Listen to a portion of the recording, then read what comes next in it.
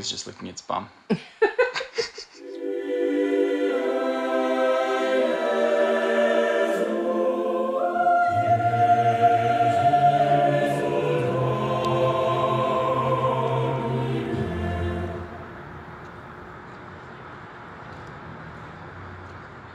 So James, tell me, bring us through what happened. Yeah. So I had been working at Google for about 4 years, and I noticed that we had some inclusion problems on our team. Some people wouldn't go to our group lunches or speak up in our team meetings. So I went to a diversity and inclusion conference at Google.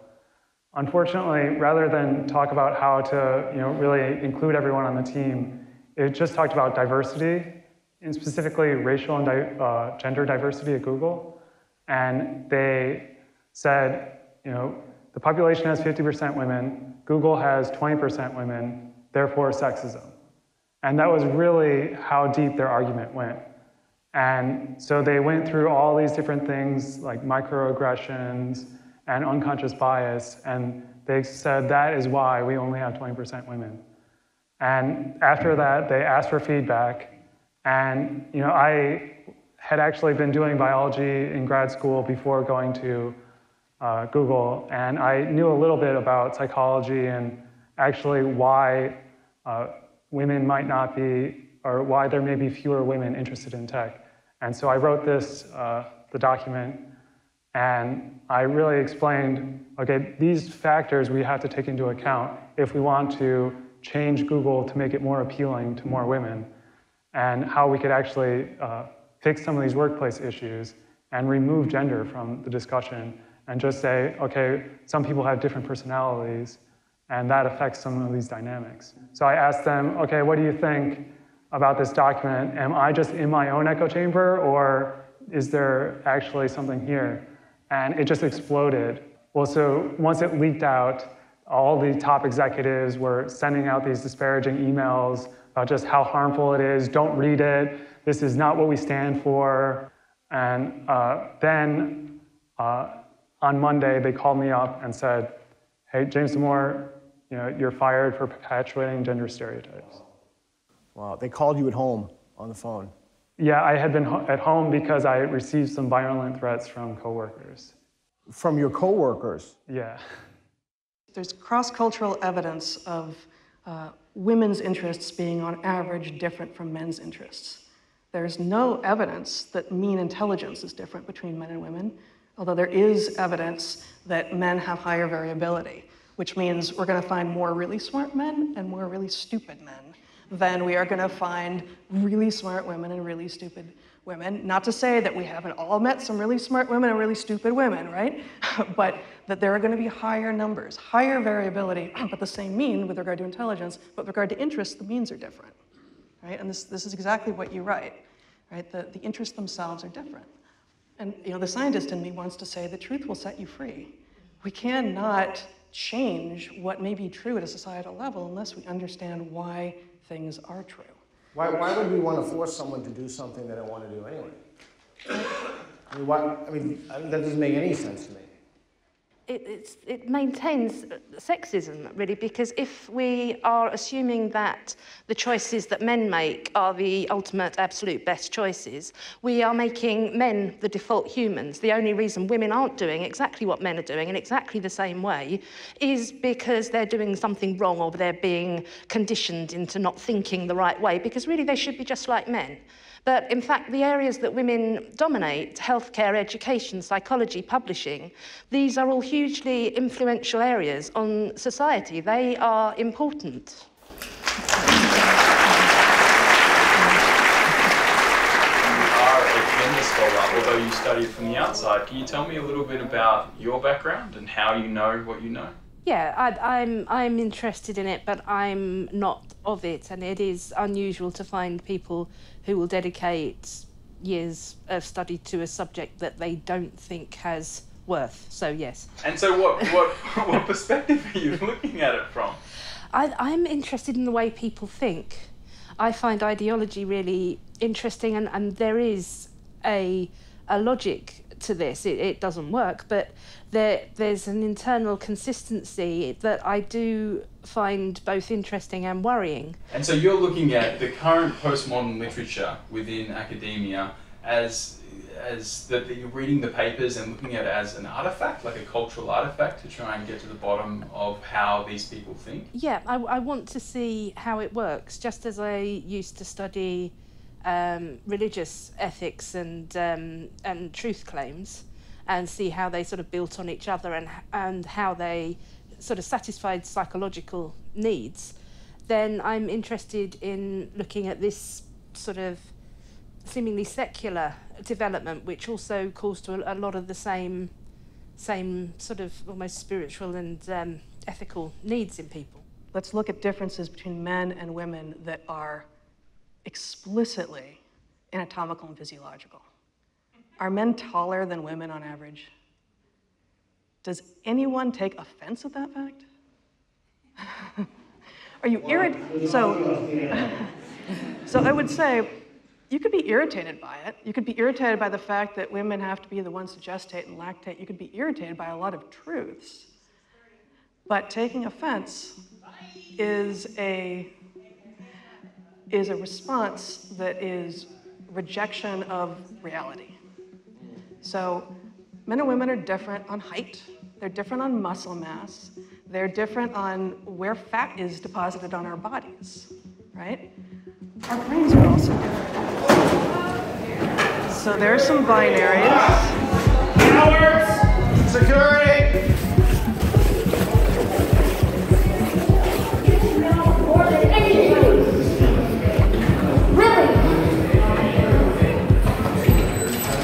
Oh, they shut off the volume. Can you hear? Can everybody hear? All right, well, we're going to raise our voices. The conversation's going to go on. Okay, even the women in there have been brainwashed. I have a really good patch on my jacket. No, you want to film the patches on my jacket. That's fine. Whereabouts are the patches? Let's not touch this book. Oh no, I haven't touched anybody. Yeah, we gotta give her space. There's not much I can do about it. Oh gosh, she touched me. The thing that strikes me about speaking to you is that there are rules to this game that we're finding ourselves in. Yeah, I mean, the term usually used to describe postmodernism is a cultural logic. It is a new cultural logic which goes against the modern ideas that we had before. It is unrepentantly irrational. It doesn't make a pretense to be reasoned, and it doesn't make any pretense to be evidence-based. It can look like inconsistency, it can just look like hypocrisy, irrationalism, it can look hateful.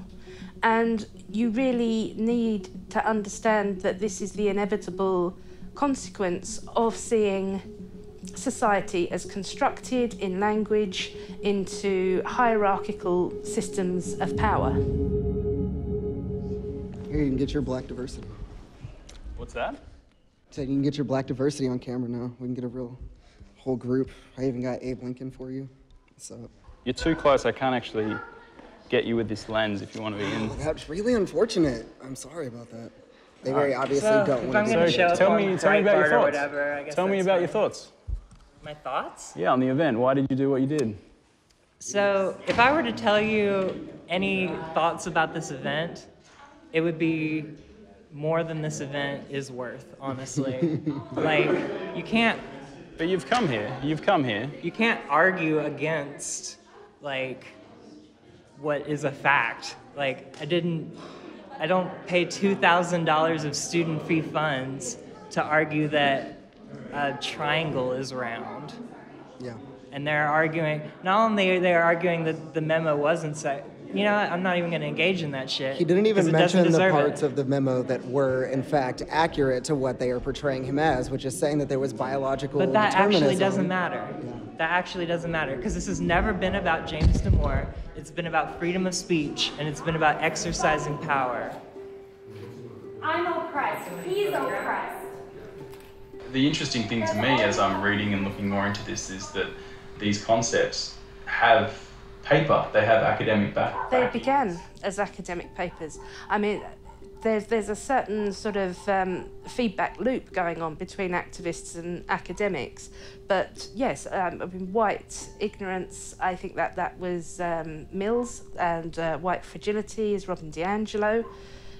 White talk is McIntyre. So we're coming from the postmodern premise in the first place, and then we're building on that to develop concepts from that, and then further concepts from that, and there isn't anything pushing back at it. There is nothing, there is no dialogue, a conversation going on about whether cultural constructivism actually is the right way to go. So there's no criticism of the cultural critics? Not within the field, no. There is a point of production, and then there is a point of sort of dispersal of these ideas. You know, we have people, undergraduates going to university, that's, you know, somewhere between 20 and 50% of the population, depending on where you are.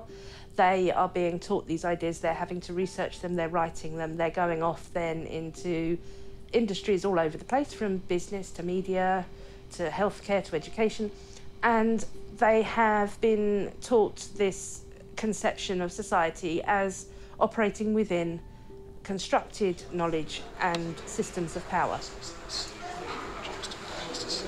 Right? Saw that nice verbiage in there.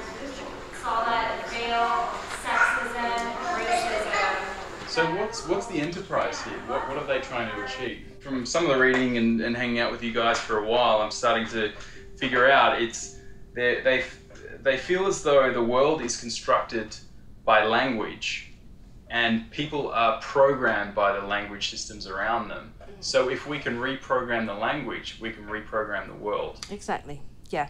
And people are not always aware on all levels of what they've been programmed with.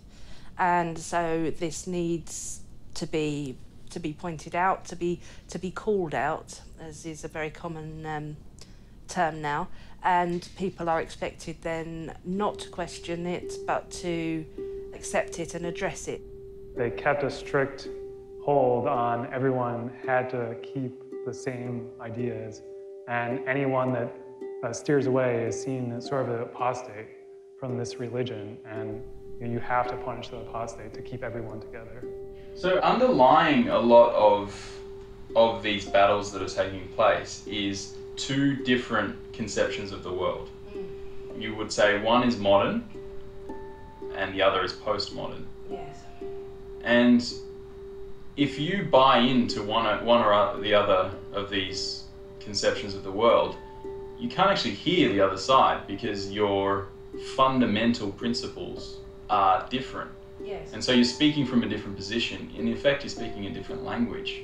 Yeah, and you hear each other differently. I have so many of these conversations now where people are just utterly bewildered by each other. Well, why don't you listen? You could listen and then Why talk would I to listen them. to somebody telling me a triangle's round? But they're having to fascism. They're having a Q&A at the end. Is not free speech. That makes no sense. This is an interesting thing because I have smart friends within Google, and they were writing long rebuttals to Damore's memo within my social media networks. Were they rebutting what he actually said, or were they rebutting? No, they weren't. They were. It was a rebuttal of. It almost seems as their interpretation of what he wrote, but when I read it, I couldn't see what they saw, and I would. You know, there's part of me that wants to send them an inbox message and say, hey, did you actually read that? But I'm scared shitless. I'd probably lose those friends. Yeah. And so, how do we explain what's going on to that friend? You know, a lot of it was just trying to help our culture at Google, and but if you look at the surveys now, it seems like about 80% of conservatives feel like they can't speak at all now, which is really disappointing because, you know, the psychological safety, which is something that I cite in the document, is just being able to bring your whole self to work and feeling like you can speak up without being harshly judged. And that was, you know, one of the main measures that they saw actually improve team performance. But that's precisely what we don't have now, which is really unfortunate. I am reacting that way because I want to keep you safe. Do you want to share your thoughts? No, I already did. Do you have any more thoughts? No. I'm interested in your thoughts. I have a thought. You're Why are you interested here? in exploding. I'm interested in your thoughts. That's why You're I'm interested. Are you in being paid to exploiting be here? me. No. No? You It's off my own volunteered? back. I've come all the way from Australia to see what's going on For in your what news universities. publication? No, it's just me. Uh-huh. I'm interested in what's going on here. I'm actually interested in your thoughts. Kiwi Farm. All right, so here's my Cover the people! Thank you.